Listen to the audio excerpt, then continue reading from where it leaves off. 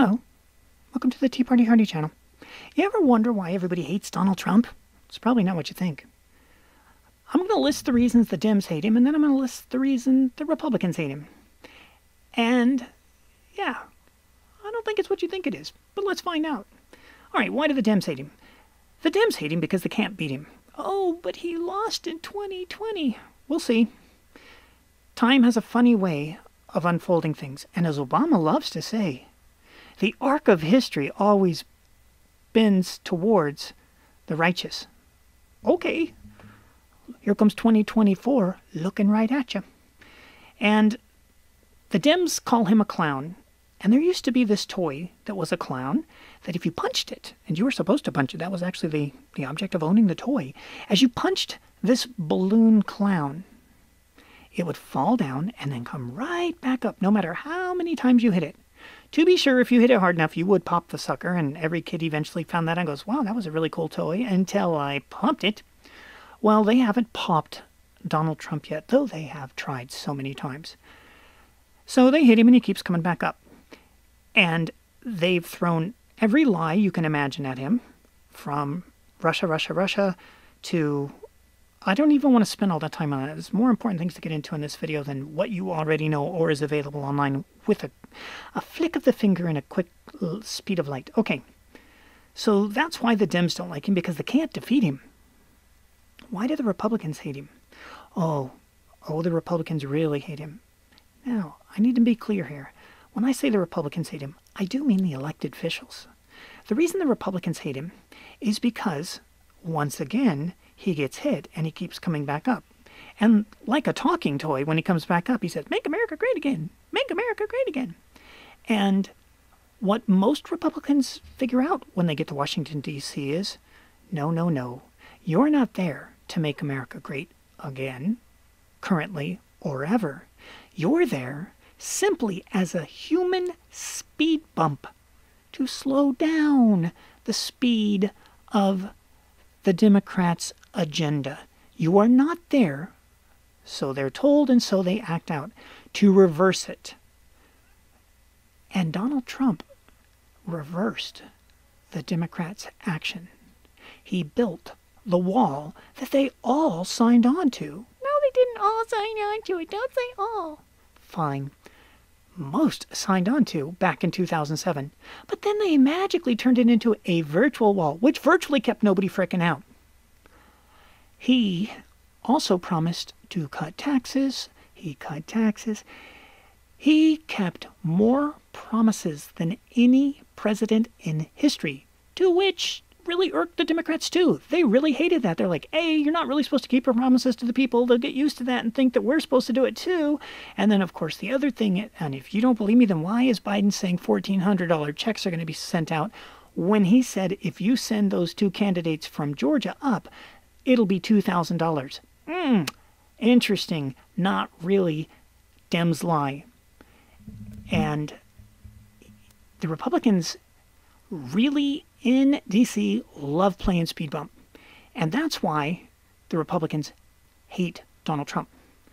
Now, the American people, on the other hand, some of them are very upset with what happened on January 6th. And some people should be upset.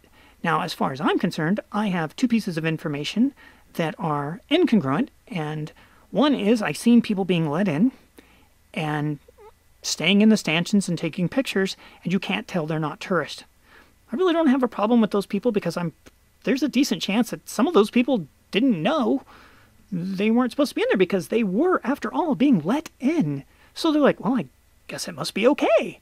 And then there's the other side that doesn't get as much of the footage shown, which I find curious because why wouldn't it?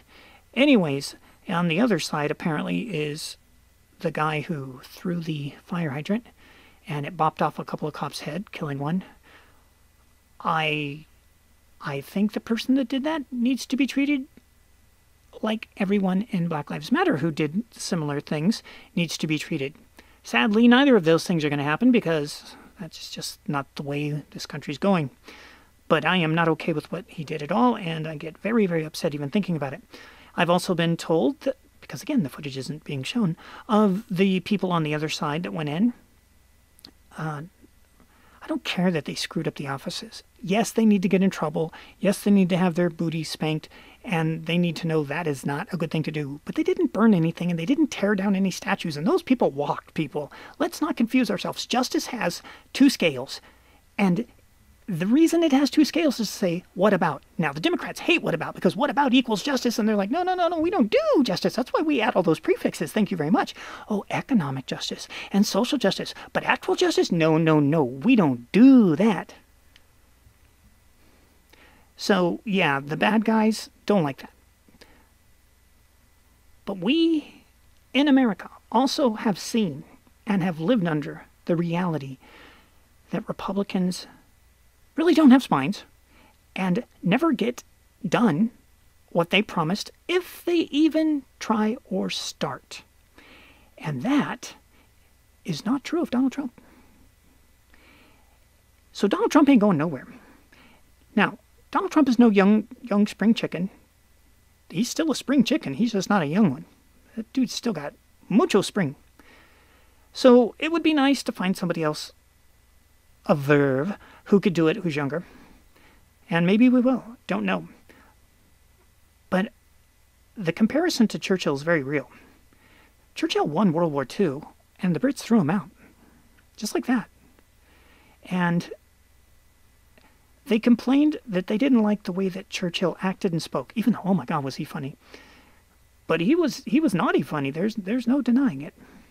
But they want from Churchill, and they want from Trump the results, but not the personality that creates the results. It's not a coincidence nor accident why Churchill was able to do what Churchill was able to do, and right back at Trump for the exact same reasons. And to the contrary, it's why Biden won't be able to do anything, because he's never been able to do anything. He was a goofball plagiarist his whole life. Now, he's a goofball senile old man about to become president. And if you watch my last video, wink, wink, wink, for a couple of minutes before he hands it over to Kamala. And yeah, so it's not going to happen. He is by far our weakest president going in. We've had lots of presidents in America that were really weak and turned out to suck. But we didn't know it putting them in. This guy we knew. We knew this man was senile when we put him in. And you, in a democracy, you get the government you deserve. There's no way around that. And at the same time, Donald Trump met and gave promises and fulfilled them in oodles. And he got thrown out. Did he get thrown out fair and square? Oh, if you watch the mainstream press and even the midstream press, they will tell you, yes, he definitely lost fair and square, and Trump and Biden won fair and square. However, if you watch other sources, like Tim Pool and the Lotus Eaters and Sargon of Akkad and things like that, where they go to the court sources and look at the material, you have a very different point of view. Nonetheless, we have to deal with the mob that is presented to us. And the mob that's presented to us is taking over on January 20th with full vengeance. And if they don't change their ways, and why would they? They're just getting warmed up, baby. Cancel culture has gone through the roof. And again, they haven't even officially taken power yet. It's going to be very, very scary if you're on the right, if you'd like to eat. And 1984 is already coming true on the Sunday shows. If you watched Meet the Press last Sunday, Tim Russert, no, not Tim Russert. I miss Tim Russert. Anyways, the new jokester that's on there. He's talking about how so many of the Capitol Hill people are being turned in by their family and friends. Wow, thank you, 1984. Thank you very much. By their children and their family and their friends. Orwell knew what he was doing. It wasn't hard. It was happening in his time, too. That's the way those dystopian novels work. They always extrapolate from what's currently happening. So it's not really predicting when it's happening now. There you go. All right, so that's why people hate Donald Trump. And will he run in 2024 and will he win? Don't know. But whoever runs, if they don't convince the people that they have a spine and that you can bop them and they'll come right back up like Donald Trump, then no, it's his. It's his baby. And what if the Dems still hate him? Well, I don't know, because Obama gave us the worst economy since FDR, which was no surprise to anyone who's like, well, he followed the same steps that FDR did. Why wouldn't he have the same stupid results? Except as somebody much older than me used to say all the time, who did grow up with a segment of FDR's tenure, he said, yes, but FDR has results from the WPA. You can actually see the buildings. You can see the constructed dams. You can see the artwork. There's nothing at all to see from the oodles of dollars that was spent from Obama. There's nothing. Nothing. We got stimulated and there was nothing left after the party. Now, can you say that with Trump and the oodles he spent? No, because he did Operation Warp Speed. He got the vaccine done. Now, where it goes from there is up to the next guy. But, next girl. But he got it done. And he got it done in unbelievable record time. Different sources say different things. One say the fastest speed for a cure for a virus is, not cure, protection. You can't cure a virus, is 4 years. And then another one said 2. So regardless, he did it in 8.5 months. So yeah, baby. There you go. And so we'll see if the speed bumps win and America continues to lose or not. And I did think it was interesting also that on Meet the Press, he was talking about how there's tons of exuberance on Joe Biden's side. I'm like, for what? Did you miss the Obama years? Did you miss all of that insane chicanery of cash for clunkers that took new cars and destroyed them? Oh, they weren't new. Oh, yes, they were. It's as recent as 3 years old, man. People hadn't even finished paying them off yet, and he's crunch, because you weren't allowed to recycle them. Yes, that's right. The party that believes in recycling, wink, wink, didn't recycle. They munch on purpose, or you wouldn't get the money. And the party that gave us the first ever fine/tax, depending on who you're talking to, for not going on welfare. Yeah, that's who's coming back. The party that gave us the worst economic engine since FDR is coming back, baby. And the people that give us the 9/11 in the Middle East with all the Secret Service people killed, and Benghazi, yeah, there it is again. The people that gave us Benghazi and didn't even protect his own friend who was the ambassador. Wow, they're back, baby. They're back. The people that gave us drone strikes on American citizens overseas is back. The people that gave us ISIS, they're back, baby, and with a vengeance. Oh, what else did they do? They gave us ISIS. They gave us Benghazi. Oh, they gave us trading. They gave us trading some of their worst people for some of our worst people. We traded their best soldiers and generals for freaking traitors who never, ever, ever got punished. That dude never, ever got punished.